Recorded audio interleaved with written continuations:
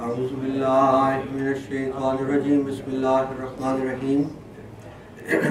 We will start today's dars as a continuation of our previous dars in which we started studying the life of the promised Messiah ﷺ.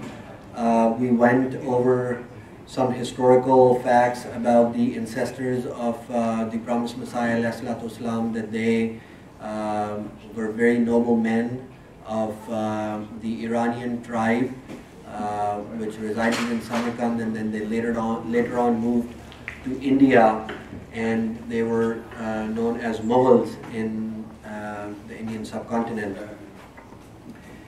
We discussed promised Messiah ﷺ's blessed childhood and how he devoted himself to prayers, and he would always stay in the mosque and spend most of his time in seclusion. And we learned a little bit about his youth, his first marriage.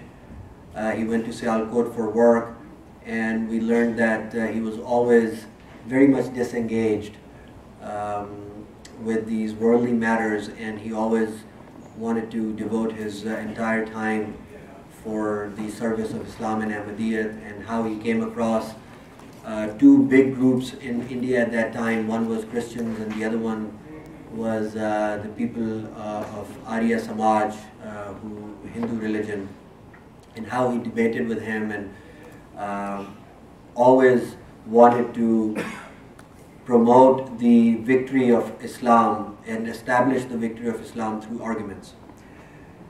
So in that series we came up to year 1874, and this was the time when promised Messiah ﷺ had returned from Sialkot, and he was becoming known and popular in the masses as his literary work was being published in various newspapers, and as he was coming into contact with the Aryas and Christians in terms of challenging them and dispelling some of the misconceptions about Islam, and presenting arguments in the favor of Islam. So in about 1876, this is the time a little bit before the demise of Hazrat Masih Maud-Islam's father. Hazrat Masih Maud himself writes in Kitabul Bariya, pages 164 to 167, he says, "During the lifetime of my father, when his death was approaching, I saw in a dream an old holy personage with a blessed countenance, who conveyed to me that it was customary in the family of the Holy Prophet ﷺ to fast for a period by way of preparation for the reception of heavenly light. I took this as an indication that I should follow this tradition. I therefore deemed it proper to adhere to fasting over a lengthy period. The wonders that I experienced as a result of such fasting include a variety of subtle visions that were manifested to me. I met some of the past prophets and some of the highly placed saints among the Muslims. Moreover, I was vouchsafed visions of spiritual light in the shape of bright columns of green and red, so beautiful and enchanting that their description cannot be conveyed in words. These columns extended up to heaven. Some of them were bright white, some green, and some red. Their sight filled my heart with great joy. There is no delight in life which could be compared with the delight that the heart and soul experienced through beholding them. I am given to understand that these columns were a representation of the interaction of the love between God and His servant, meaning the promised Messiah ﷺ himself.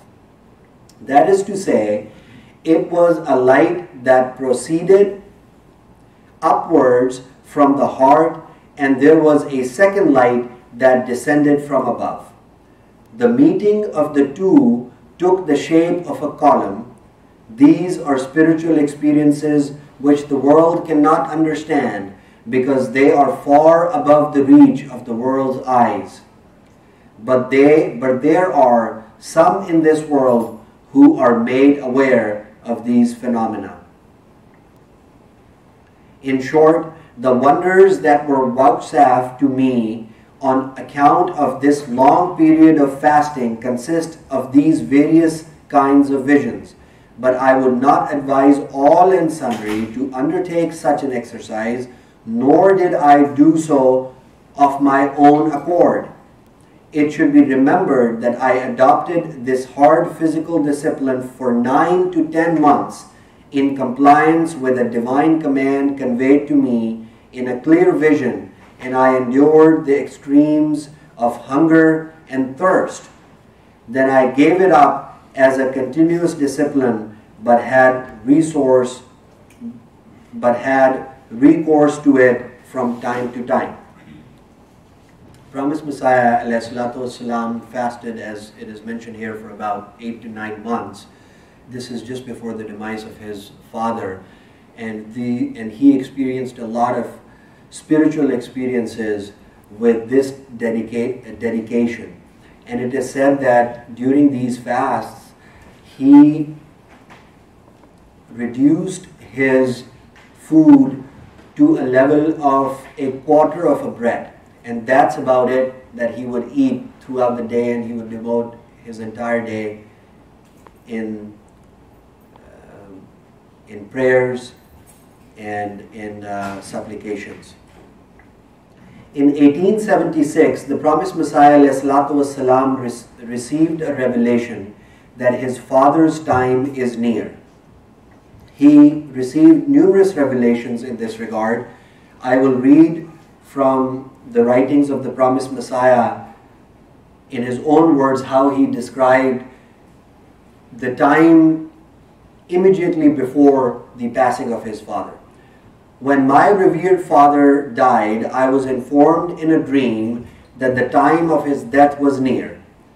Hazrat Masih Maud writes, I was in Lahore when I saw the dream, so I hastened back to Qadian.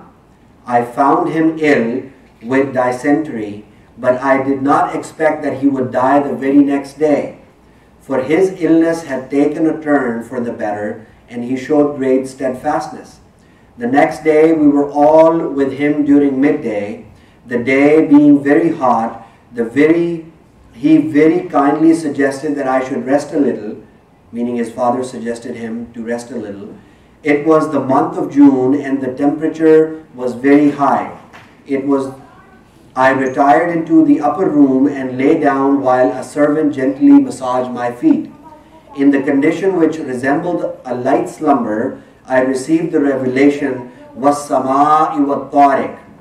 And then Hazur translated this revelation in his own words with an explanation. Hazur writes in the translation, we call to witness the heaven where all decrees originate, and we call to witness the event which will happen after the setting of the sun. I was made to understand that this revelation was by way of condolence on the part of Allah the Almighty, and that the occurrence to which it related was that my father would die after sunset. My father died the same day after sunset. Then Hazur writes further that at the demise of his father, naturally he was worrisome because his father was the source of regular income that promised Messiah ﷺ also benefited from. So for Hazrat Masih Maud further writes in his writings, which I will present here, and you will see the sentiment of Masih Maud ﷺ at that time. He was overwhelmed, he was a bit worried, and then how Allah the Almighty consoled him in the best possible manner. When I received the revelation, Hazrat Masih Maud writes, from Allah the Glorious concerning the death of my revered father, which I have just mentioned, I was naturally troubled by the thought that some sources of income which were available only during my father's lifetime would now cease, and we might be faced with adversity. Thereupon I received the second revelation, Alaysa Allahu bikafin abda, that is not Allah sufficient for His servant? This revelation afforded me complete comfort and satisfaction, and it impressed itself upon my heart like a steel nail. I call to witness Allah, the Lord of honor and glory, in whose hands is my life, that He has demonstrated the truth of this revelation of glad tidings in a manner that I could not have conceived of. He has provided for me as no father could have done for a child.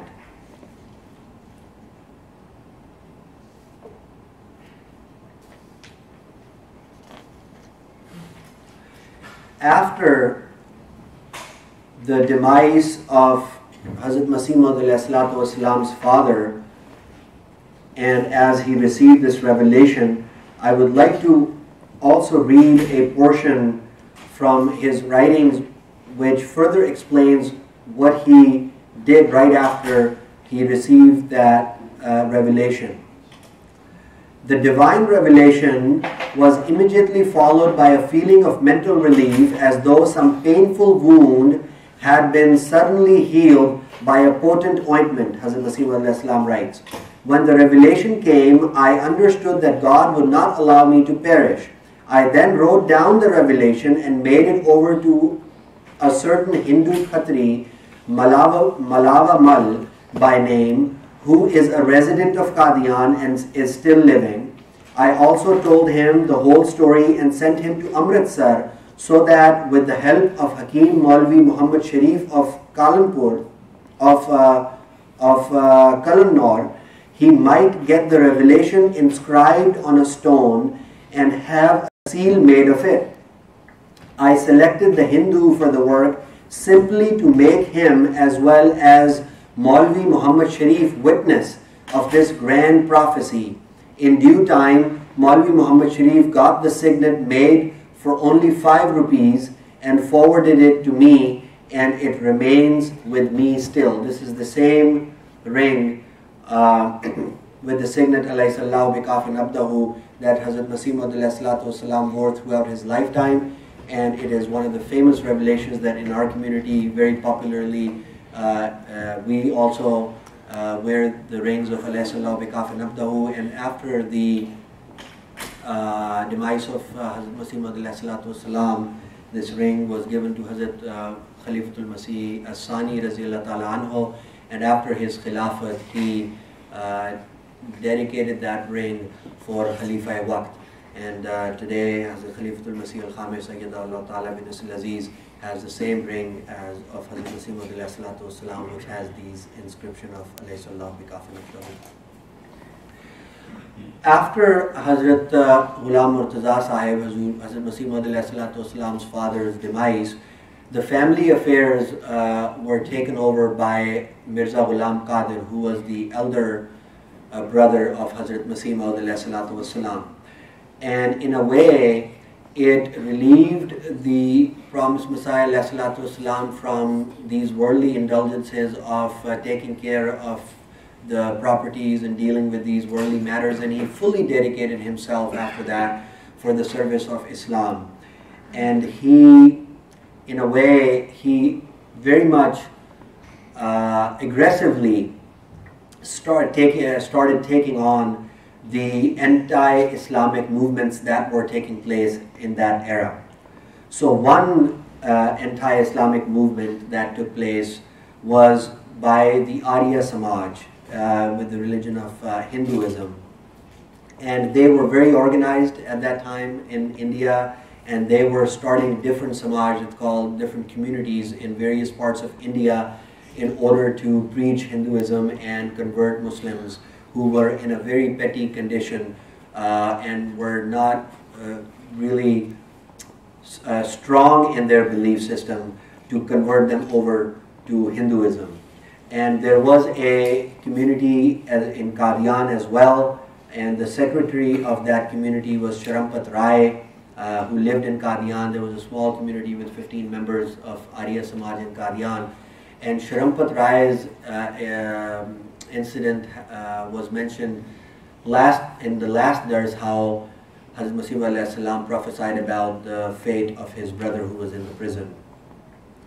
So in one of the newspapers which was mentioned previously, Manshure Muhammadi, Hazrat Masih alayhi wasalam published a challenge, and he said that I will present from the Holy Scripture of Islam, the Holy Quran, that truthfulness is the foundation of all virtues. And he challenged the Arya Samaj that if they could bring forth half or 1/3 of the quotations from their scriptures in favor of this topic, which is that truthfulness is the virtue of all, is the foundation of all virtues, then he would give reward money of 500 rupees to that person who would bring forth these quotations from their scripture. But no one came forward. He also wrote a lot of articles, and he took part in a lot of debates. Back in those days, the way debates would happen is you would pick a topic and then you would write or publish an article, and that article would be then read in some congregation, and that's how debates used to take place in those times. Hazrat Masih Maud published various debates and articles in the defense of Islam in various newspapers of that time. Then the next phase of Hazrat Masih Maud life, in which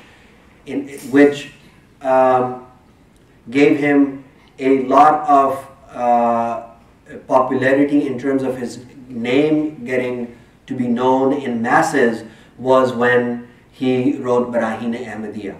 And the writing of Barahin-e Ahmadiyya is a very interesting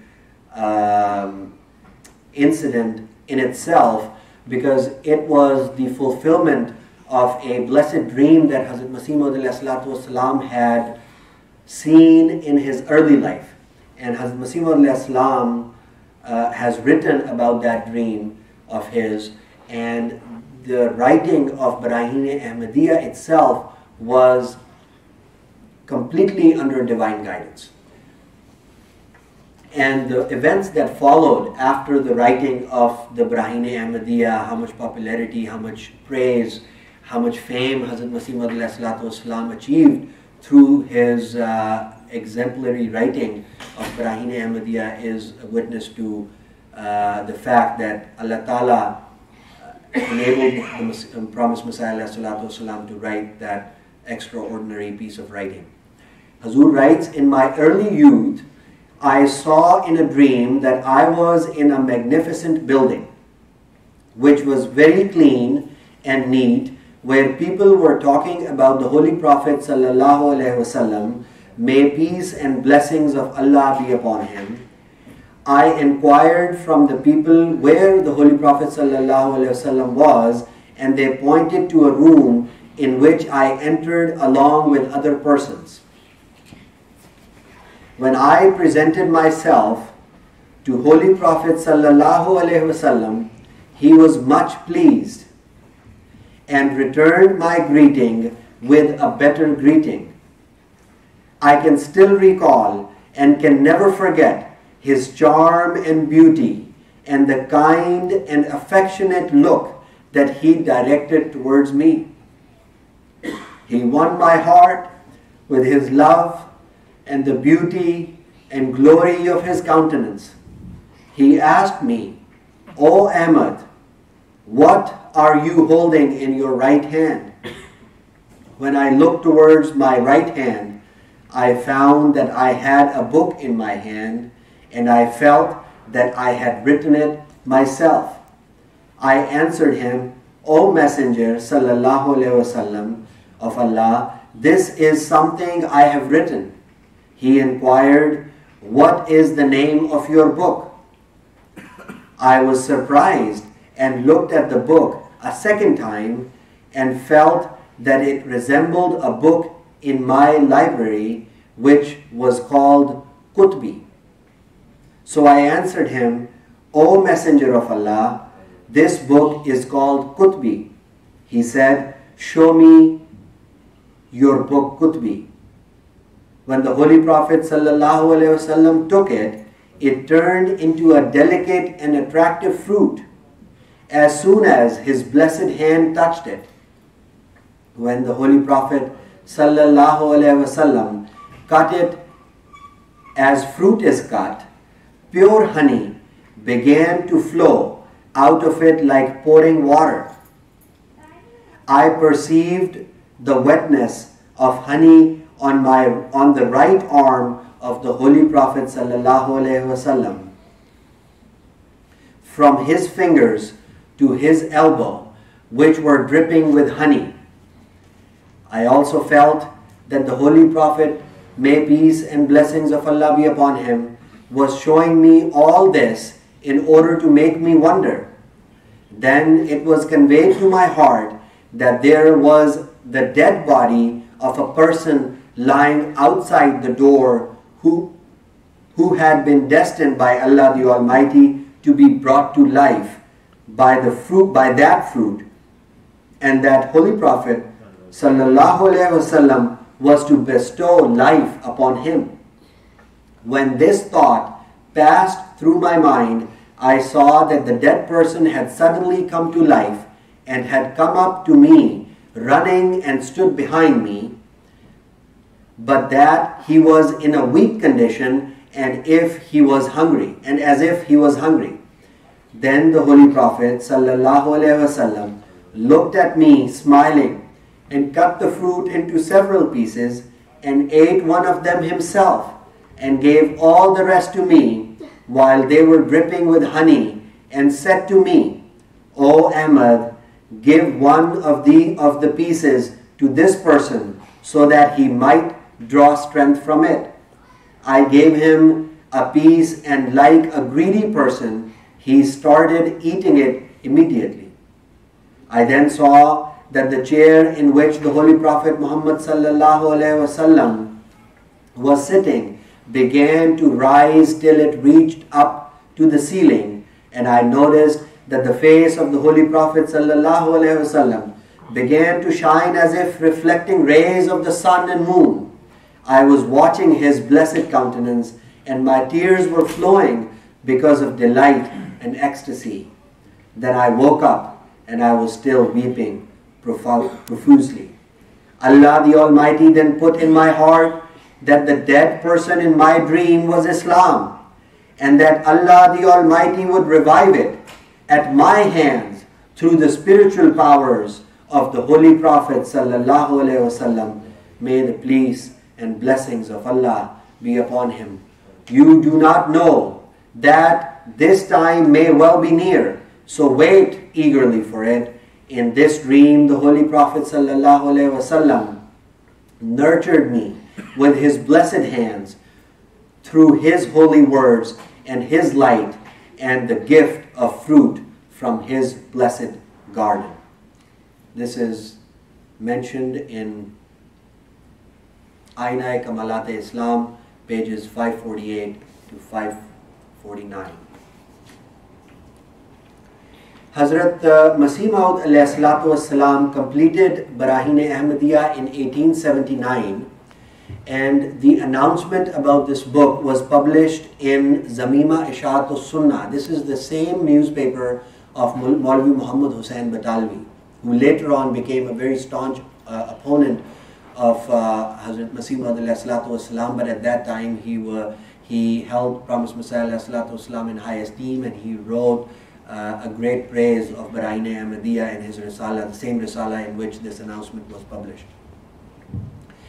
Since Hazrat Masih Maud did not have the funds to publish the book, he made a request to the Muslims that they should pre-order this book in order to cover the expenses of publication, and then those people will be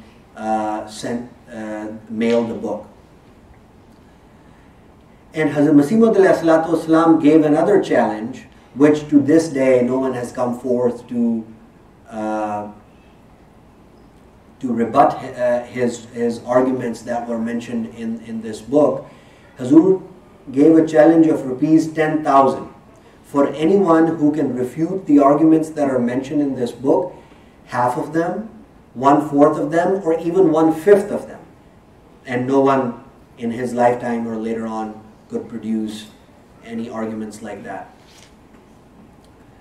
The first two parts of Barahine Ahmadiyya were published in 1880. The third part was published in 1882, and the fourth was published in 1884. Fifth part, which was not the continuation of the original subject, was published in 1905. It should be noted here that the original manuscript that Hazrat Masih Maud wrote for Barahine Ahmadiyya was nearly 2,500 pages. And the parts of the Barahine Ahmadiyya that have been published, they are not fully the manuscript that was written originally by Promised Messiah ﷺ. As a matter of fact, the 300 arguments that Hazrat Masih Maud ﷺ wrote in the original manuscript did not actually get published in the Barahine Ahmadiyya that we know today. Only one of the arguments was expounded upon and was published in these 4 parts that I have mentioned. And this was also through the divine decree and design, because at that time Hazrat Masih Maud was, when he was writing Barahine Ahmadiyya, he was very much focused on refuting the allegations of non-Muslims against Islam, and he set forth on writing this book with that mindset. But Allah Ta'ala had a grandeur plan for Hazrat Masih Maud. He was going to make Masih Maud the Mahdi and the Messiah of the age, and he was going to make him the spiritual leader of the whole mankind, who would bring back the humanity towards Allah the Almighty, and he would be raised as the big reformer of the age. So with that backdrop, the original manuscript, as I said, could not be published entirely, and that manuscript was later on it got burnt and destroyed. So we don't have the original manuscript anymore, but this is an important historical fact to be kept in mind. The 4 parts of Barahine Ahmadiyya that are published, first part is the notice that Hazrat Masih Maud wrote regarding the book. Second part deals with the erroneous beliefs of the Arya Samaj and the need of the revelation and the superiority of the Quran over other scriptures. This has been the hallmark of Hazrat Masih Maud throughout his writings and throughout his arguments. This is a consistent theme that he has presented in front of the world, that look, I speak to the living God. God still talks as he spoke to earlier prophets. He listens and he speaks to his beloved servants. Third part contains the details of the beauties of the Quran. A great number of objections frequently raised against the Holy Quran have been answered in the third part. And the fourth part of the Barahine Ahmadiyya discusses the origin of human language, the nature and importance of miracles, and the significance of prophets' foretelling of the future. It further deals with the superiority of Islamic concept of God over other religions. So we are talking about the year 1888 80, 82 and 84, and in 1882 Hazrat Masih Maud received a revelation which became the basis or the beginning of his ministry by Allah the Almighty. Hazrat Masih Maud in 1882 received a revelation, Qul inni umirtu wa ana awwalul mu'minin. Say that I have been commissioned and I am the first one to believe. This is a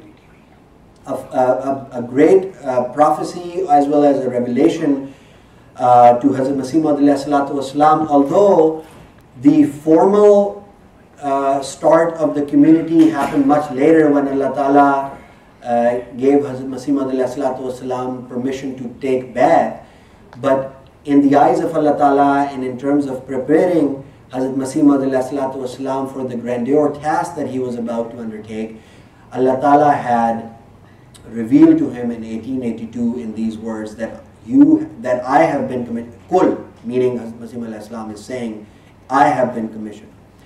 In 1884, the promised Messiah ﷺ published a letter to well-known Christians, missionaries in India, England and other countries, and also to Brahman Samajist and Arya Samajist, naturalist, ruling princes, peers and Muslim divines. And he told these people that Allah Ta'ala has been revealing these prophecies to him. Allah Ta'ala has been foretelling him about the future. Allah Ta'ala has been revealing him about other matters as well, which has to do with the service of Islam. It should be remembered here that Hazrat Masih Maud was not a worldly figure.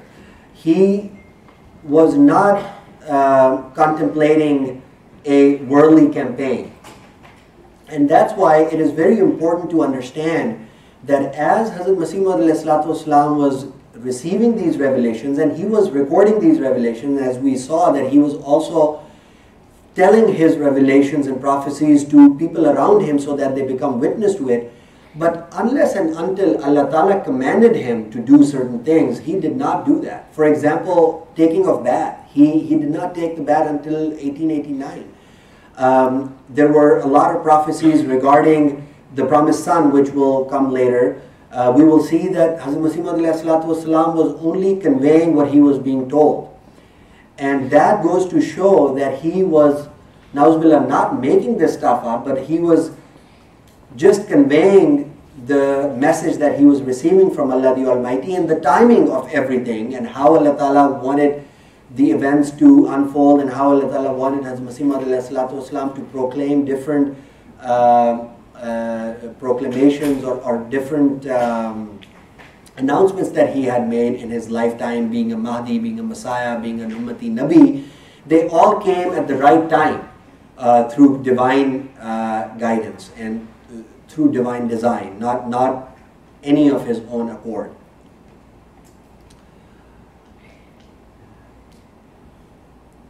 By this time, people had knowledge of Hazrat Masih Maud. There were a lot of devotees that used to visit him in Qadian who knew that this is the man of God. This is the time for someone to come and reform Islam and bring humanity back to Allah the Almighty, and people saw that truth in his person, in his character.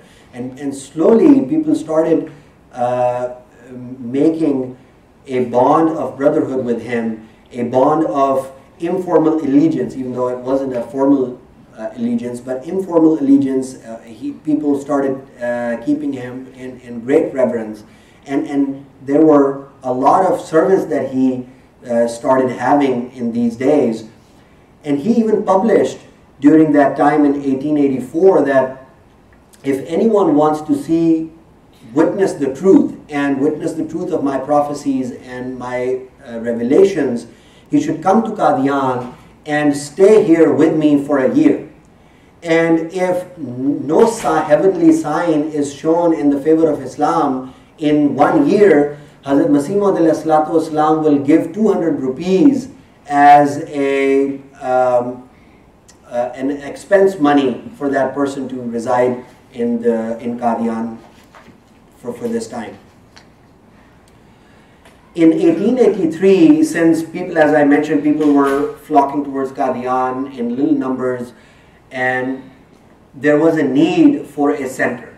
There was a need for a mosque. There was a need for a assembly hall. So Hazrat Masih Maud under divine guidance built Masjid Mubarak in 1883, and the revelation that he received regarding Masjid Mubarak, which Hazur also mentioned in his recent Friday sermon, the revelation was Fihi barakatun linnasi wa man dakhalahu kana aminan. And then there was another revelation, Mubarakun wa Mubarakun wa kullu amrin Mubarak yaj'alu fi. The first revelation means there are blessings for people in this mosque. He who enters this mosque enters into peace. The second revelation means the one who blesses and the one who is blessed is in this mosque, and everything blessed take place in it.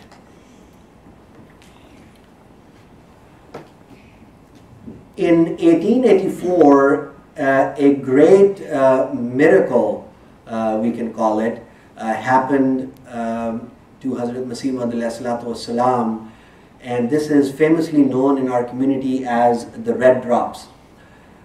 In May and June of 1884, Promised Messiah was retiring in a tiny room which was adjacent to Masjid Mubarak after Fajr prayers. Maulvi Abdullah Sonori Sahib was present, and he was pressing his feet with him, there. It was the Friday 27th of Ramadan that suddenly the body of the Promised Messiah suddenly trembled, and his eyes filled up with tears.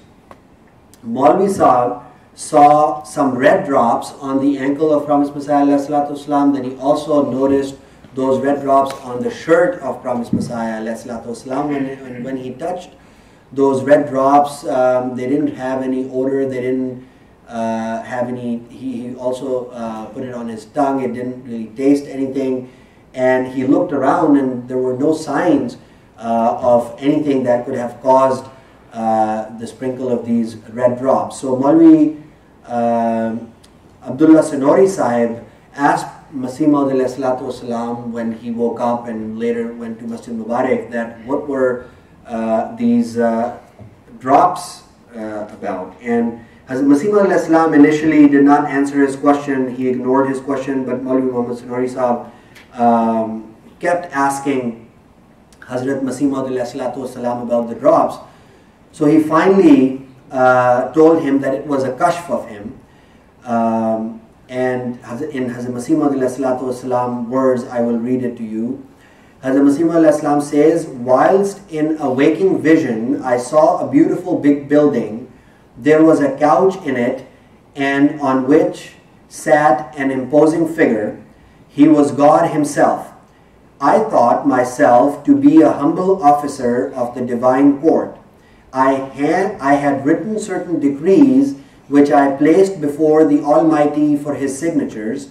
I was asked to sit on the couch with deepest fatherly affection and love. Then he dipped his pen in the red inkstand, shook it a little, and then signed the papers. The red drops you see, he's saying to Maulvi Sahib, are those that fell from his pen whilst he shook it. Hazrat Masih Maud on the request of Maulvi Abdullah Sonori Sahib gave his shirt, the one that had the red drops, to Maulvi Abdullah Sonori Sahib with one condition, that after his demise the shirt will be buried with him so that it does not become a source of shirk in the community. And that picture of Maulvi Abdullah Sonori Sahib with that shirt of the Promised Messiah having those red drops on him is preserved in Makhzan-e-Tasawir, and you can look at it yourself. So in 1927, when Hazrat Maulvi Sonori Sahib passed away, the shirt was buried with him. I will stop here because I don't think we have much time left before the opening of the fast. In the next dars, I will pick it up from the blessed marriage of Hazrat Masih Maud alayhi salatu wasalam and his